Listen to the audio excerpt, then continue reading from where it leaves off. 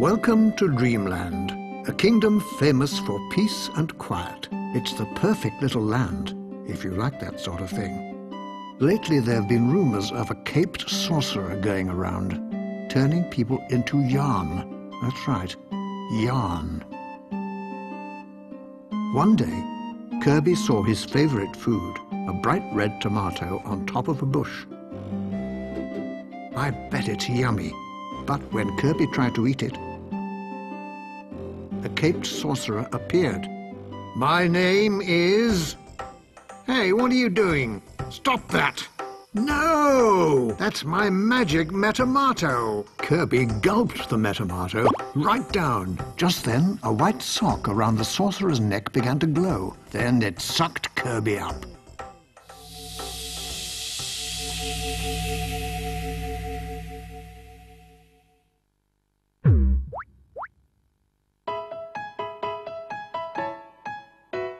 This grass feels funny, Kirby thought. It feels like trousers. And to Kirby's surprise, he saw that his entire body was made out of yarn. Then he saw a yarn monster chasing a blue yarn boy. Somebody help me! Kirby tried to swallow the monster up, but the air went right through his body. Kirby wondered what he should do.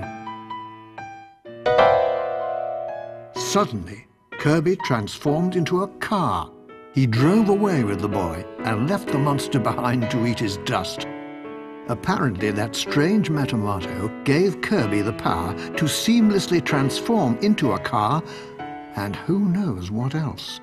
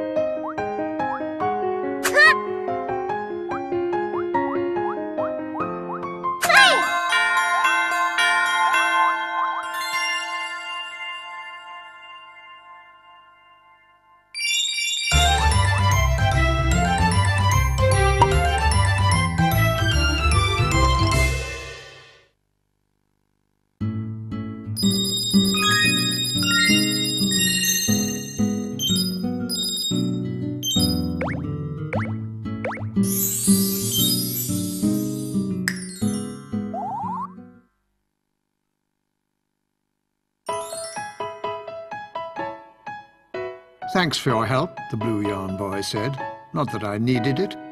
I'm Prince Fluff. Ever since Yin Yarn the sorcerer ripped Patchland into 7 pieces, you just can't go anywhere without running into these horrible... But Fluff was interrupted when they were attacked by a huge 3-eyed blob of yarn. Ugh, yuck! Stop it! But before the blob could eat Prince Fluff, Kirby transformed and smashed it to smithereens in a most spectacular fashion. Among the little blob bits there was a shimmering piece of spiralling yarn. "That's it, that's a piece of the magic yarn," Fluff exclaimed. This was what Prince Fluff had been looking for. Yin Yarn had stolen the magic yarn from Patchland.